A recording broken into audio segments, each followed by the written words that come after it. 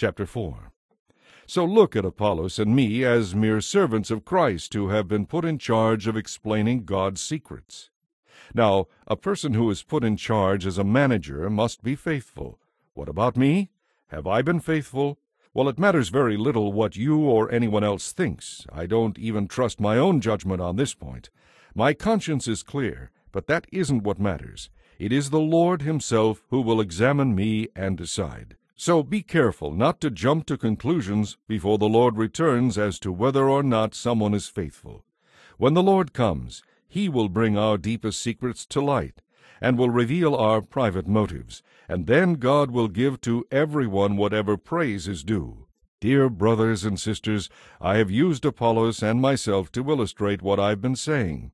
If you pay attention to the Scriptures, you won't brag about one of your leaders at the expense of another. What makes you better than anyone else? What do you have that God hasn't given you? And if all you have is from God, why boast as though you have accomplished something on your own? You think you already have everything you need. You are already rich. Without us you have become kings.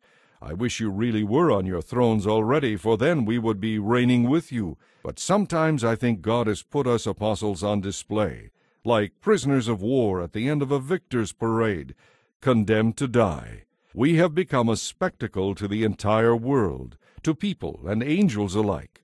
Our dedication to Christ makes us look like fools.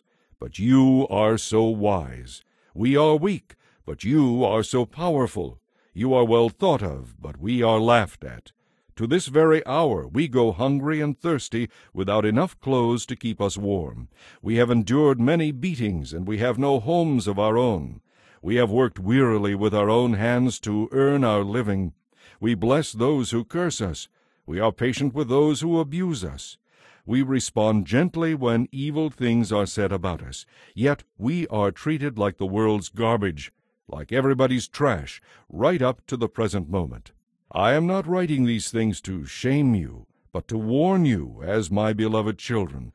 For even if you had 10,000 others to teach you about Christ, you have only one spiritual father. For I became your father in Christ Jesus when I preached the good news to you. So I ask you to follow my example, and do as I do.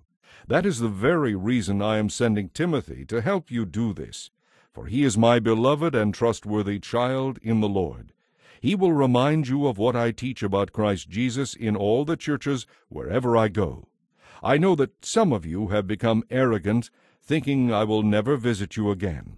But I will come, and soon, if the Lord will let me, and then I'll find out whether these arrogant people are just big talkers or whether they really have God's power. For the kingdom of God is not just fancy talk. It is living by God's power.